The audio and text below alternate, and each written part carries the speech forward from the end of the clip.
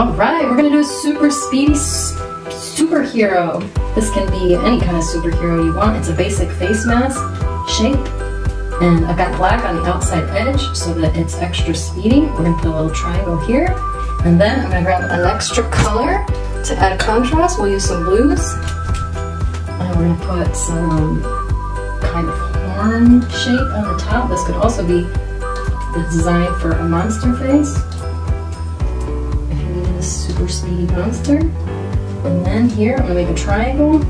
Kind of reminds me of Power Rangers, since they have Dino Rangers there. And then if this is if this is an emblem, I'm just gonna sharpen some edges and add some extra lines in here to make it look more robotic.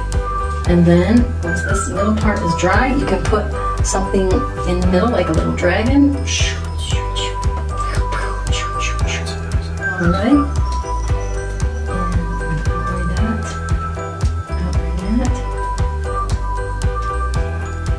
That looks cool.